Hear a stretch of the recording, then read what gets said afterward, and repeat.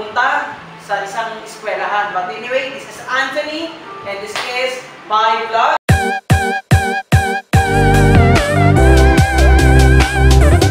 So ngayon po, dalawa po kami ni Arthur.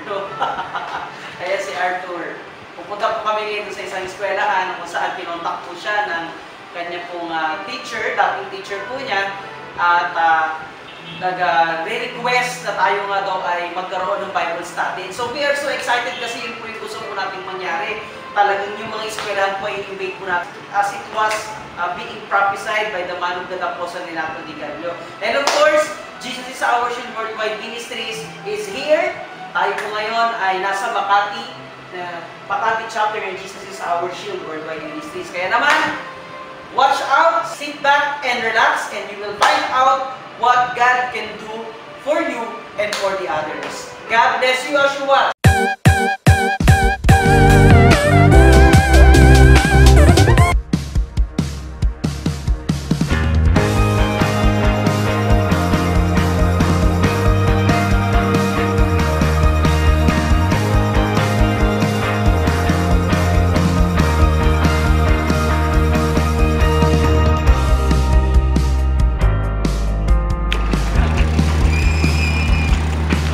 Habang lakaran to dahil bago tayo sasakay ng jeep sa bandang unahan papunta sa eskwelahan, kaya medyo mainit, kaya let's go.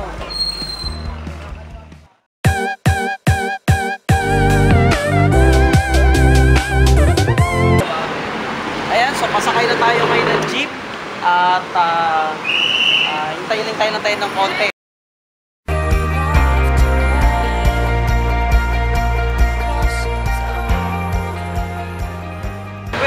Madali lang naman kasi madali lang naman mag-share sa mga student dahil first of all, para ka lang naman nagkikwento sa kanila. So yung mga iba nagtatanong ano ba yung mga gagawin pag mayroong mga pag-open or paano ba mag-input sa mga estudyante ng Word of God. Simple lang. Isipin mo lang, kaibigan mo lang sila or isipin mo lang na parang nagkikwento ka lang sa kanila para, syempre, as a preacher, hindi ka rin mahirapan mag-share. So, ngayon, mamaya, makikita po natin yung gagawin po natin. As of now, ay nagre-ready po tayo ngayon bago pupunta po sa lugar po na yan, ang eskwelahan. Our Papa is for Christ.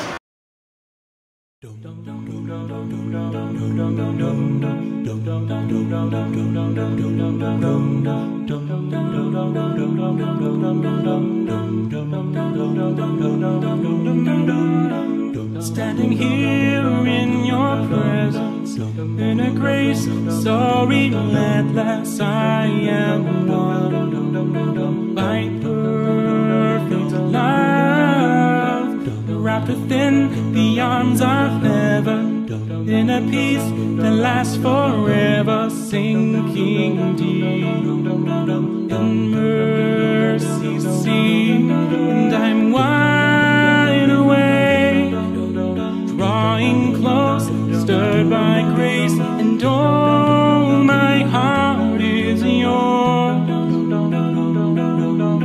All fear removed, I breathe you in, I lean into your love. Oh, your love.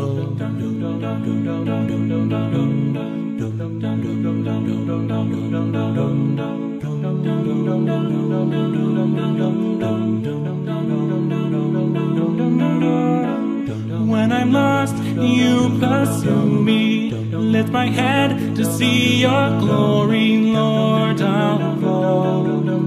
So beautiful.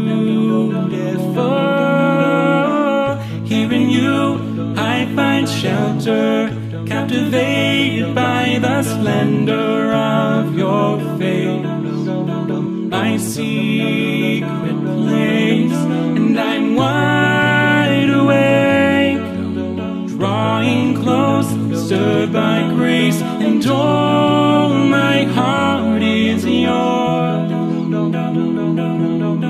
All fear removed, I breathe you in, I lean into your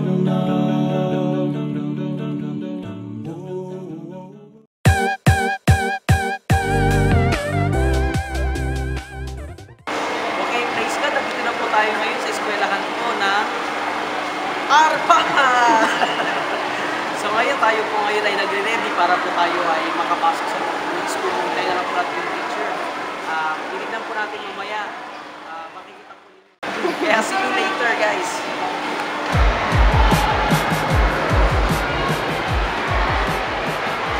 So guys, papunta na tayo ngayon sa room. Andito na tayo sa second floor. Kaya makikita po natin mamaya mga estudyante. Let's go!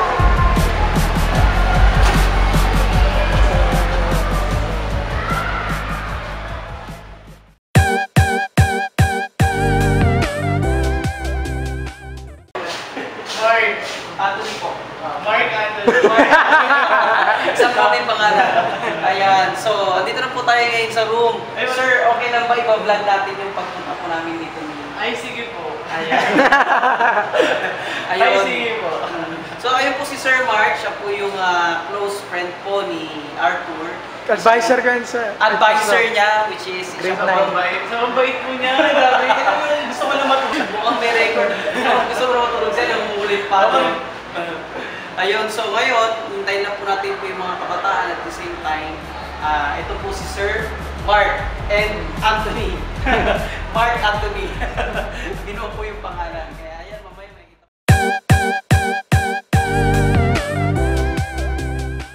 Natin mamaya. Sir, ano po yung expectation niyo po ngayon?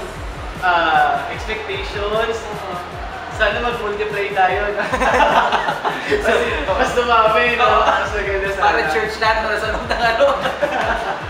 Pero siguro expectation ko ngayon, mas dahil first day lang naman, siguro getting to know. Kasi yun naman yung madalas namin pag first day, getting to know. And then, ayun, mag-focus sa word ni Lord. Oo nga. Ayun, importante, mag-focus sa word ni Lord. And nag-multiply. Ayun, kailangan kasi syempre talaga. Actually, kung ba't natin ito ginagawa, first of all, to plant a seed. So yung seed na yun, yung word.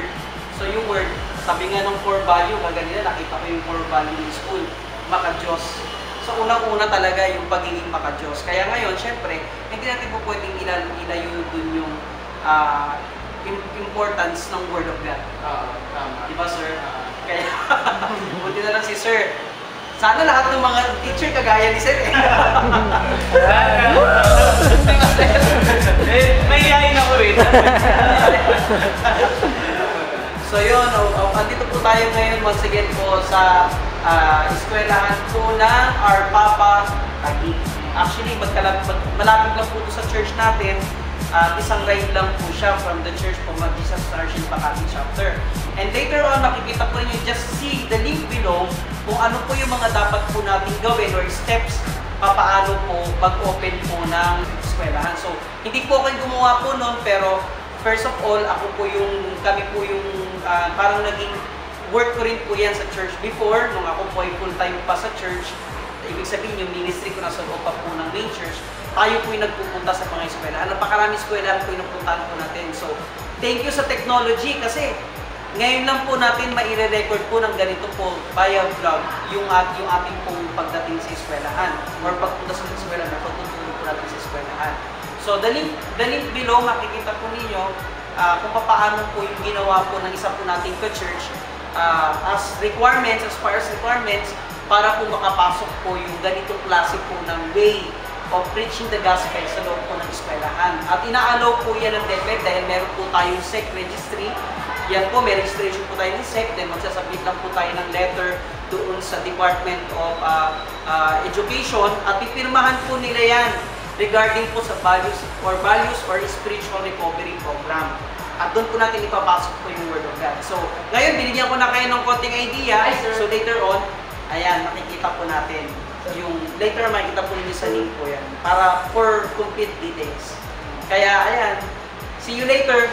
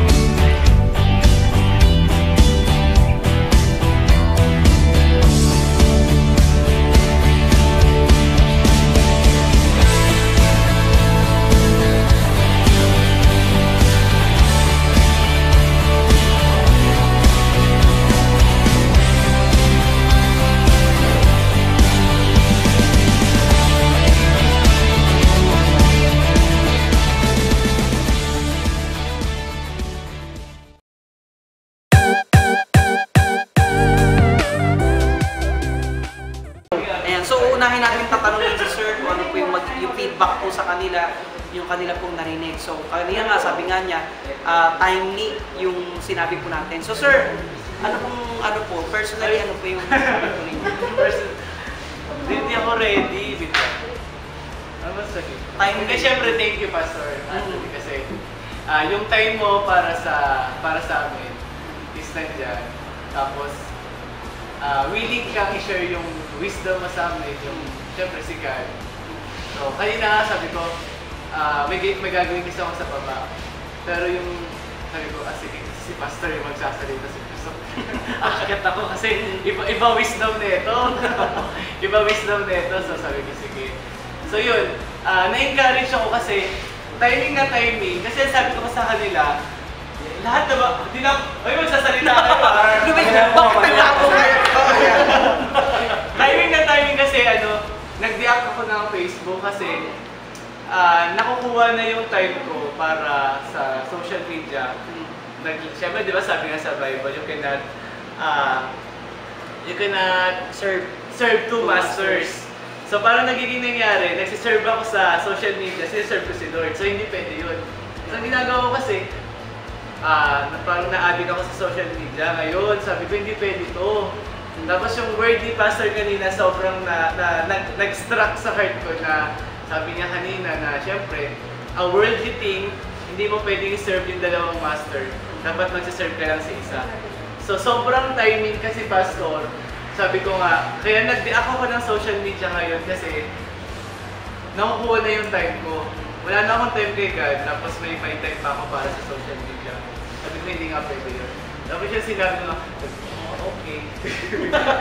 Okay. So parang confirmation din sa akin yun na, Mark, ayan, tanggalin mo na yung social media, mag-serve ka muna sa akin ngayon. Ayan, so encouragement para sa akin. How much more yung mga nag-serve sa Lord, really?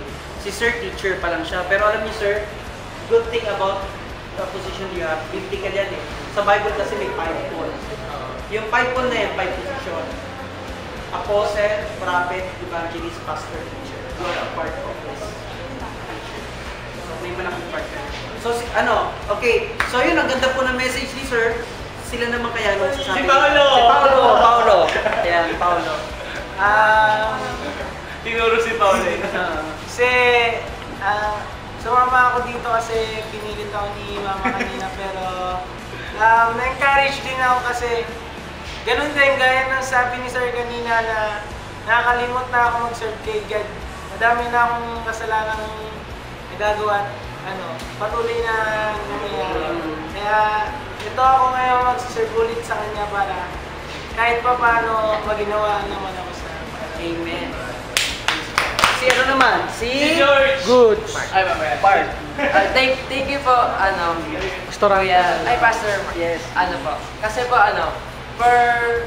dahil ginawa kang instrument ni God para ipamahagi sa amin kung ano talaga yung words ni God. Then, thank you dahil sa time, sa mga binigay mong oras para sa amin. And I feel I feel worthy. Ay, praise God. Spell. Karapat dapat. Pinagaling siya. Next dance, Pastor. George. Okay lang, pogi ka naman eh. Sir, masaya. Yay! Masaya talaga siya. Okay, si Kuya naman. Ano kayo? Si Kuya galing pa to ng Mandaluyong. Thank you po kasi may bagong words na napakinggan ni Lord. Thank you rin po sa Thank you sa akin. Okay, si Ma'am. Si atin. So yun, sobrang worth it po ng ilang minutong pamamalagi ko dito. At saka hindi lang po kami basta umupo at saka nakinig. Sobrang po kami na-inspire sa lahat ng sinabi ni Pastor. And looking for more time pa para sa mga gantong event. Thank you! Rohan! Ano masasabi mo? Ayun siya. Ayun po, thank you po sa iyo kasi dito ka po para mag-share ng word of God. Kasi kadalasan po, di ba, yung mga kabataan lang din po yung siyang tutulong dun sa sa bawat isa. Ayun, nagti-thank you po po ako kasi may mga pastor din po pala na na kayang ibigay yung mas the best pa nila. Although pastor na sila, binibigay na nila yung best nila, pero yung kumbaga mas the best pa ganun, yung lagi ko ang naririnig sa youth leader ko, kahit na ayun nga yung sinabi din ni pastor na apart from the Lord, we can do nothing nga. Tas lagi lang natin itatak sa isip natin na hindi natin kailangan mag-worry sa lahat ng bagay. Dapat ipag-pray lang natin yung mga bagay na yun. Yun nga yung sinabi sa Philippians 4 verse 6. So do not worry about anything, instead pray about everything. Yun lang po. Palakpakan naman natin. So yan guys, hopefully na-enjoy po ninyo yung simpleng pag-share po natin ng gospel ngayon, and I do believe na kapag ito po ay isinama po natin sa prayer, the more na marami pa po mga kabataan ang mali-reach out po natin, matatanggal po natin from the system of this world. As the word of God declares, do not be equally yoked to the pattern or to the system of this world, but be transformed by renewing of your mind and be transformed from glory to glory. So ayan, ito na po yung mission po natin, living like Jesus is now, Holy Spirit invasion is now. So don't forget to like, share, and subscribe.